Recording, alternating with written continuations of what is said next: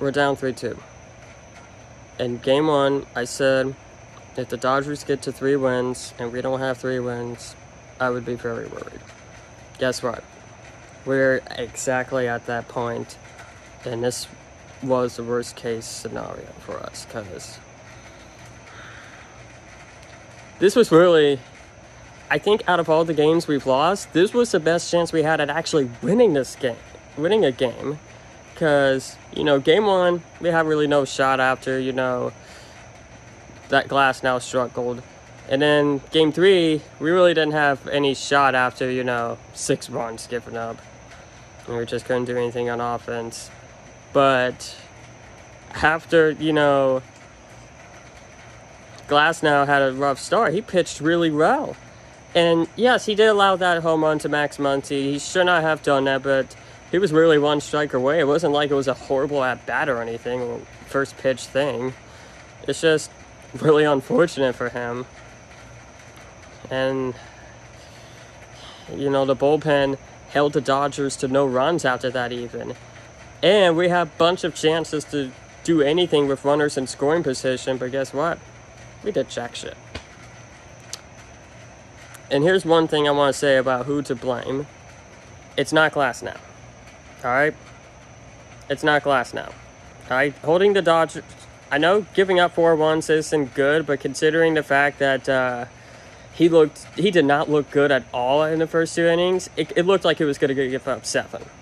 So, considering, how he pitched in the first couple innings, the fact that he allowed 4 is pretty good to me. And then against this Dodgers offense,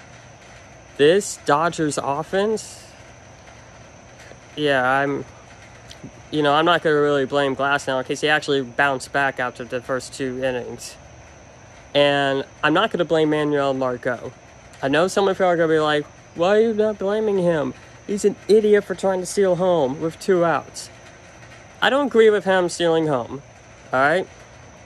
And before you ask, I think he was out. I don't think he was safe. I don't think there was enough evidence to prove he was safe. Alright? And I'm also, although it's very hard not to, I'm also not going to blame the umps, because, man, were they horrible tonight. They were so horrible. That, by the way, that Seager being safe on second thing, absolute bull. That was absolute bull. Absolute bull. But whatever. Even if they called him out, we still would have lost. But anyways, it's not on Margot. For sure. Alright, because here's something. Margot is at third base for a long time. In fact, he stole second and then third and got there. Alright? He was at third for a while. Okay? No outs. Renfroe rocked. Okay? You have a great chance to drive in some runs to at least tie the game. And we didn't do anything. And honestly, even if Margot stayed at third, Kiermaier wasn't doing anything. Kiermaier was not doing anything. So, for all the people that want to blame Margot, I'm sorry, but it's not his fault.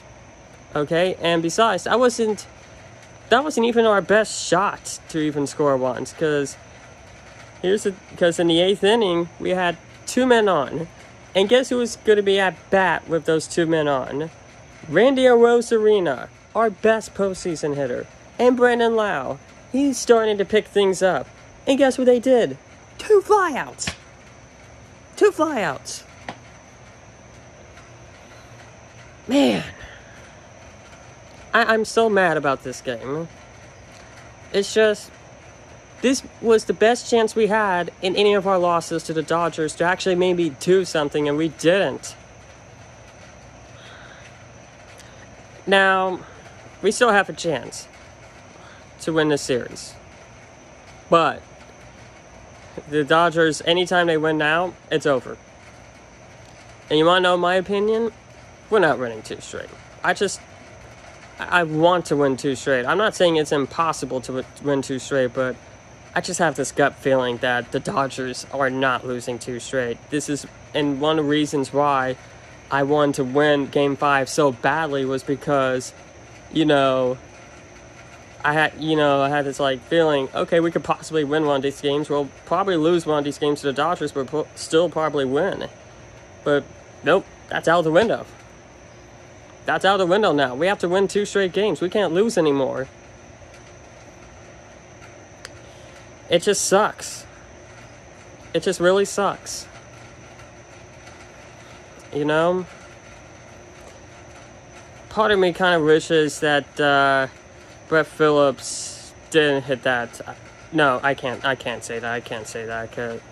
No, I still want him to hit that. Just, I was about to say, basically, I kind of wish we and got the heartbreak over with.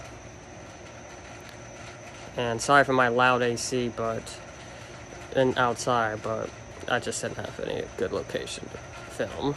So, anyways, down 3-2, Game 6. There's a 100% chance it's going to be Blake Snell pitching. And we're most likely going to play against Tony Gonsolin. But,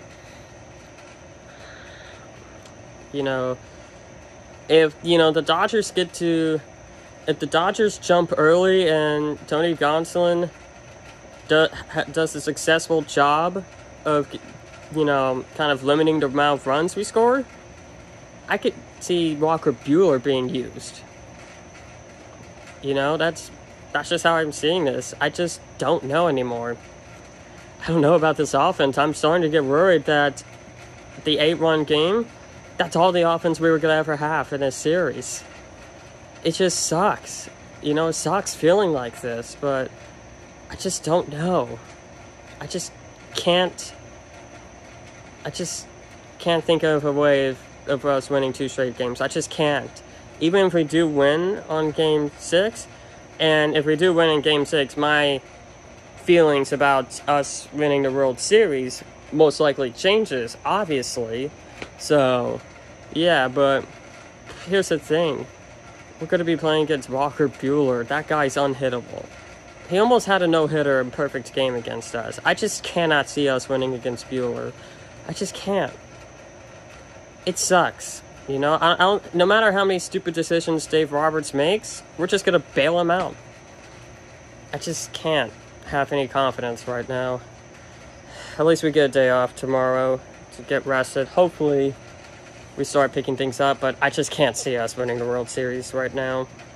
Just right now. My feelings might change tomorrow, might change Tuesday, but right now, it's just like, this is just, I guess a overreaction, like a huge overreaction I'm having. But right now, I'm just not feeling great about this series. Hopefully, I want you guys to prove me wrong, though. I want the Rays to prove me wrong. Please prove me wrong. I want to be wrong about how I feel about this. Go Rays. Let's tie the series on Tuesday, please, for the love of God.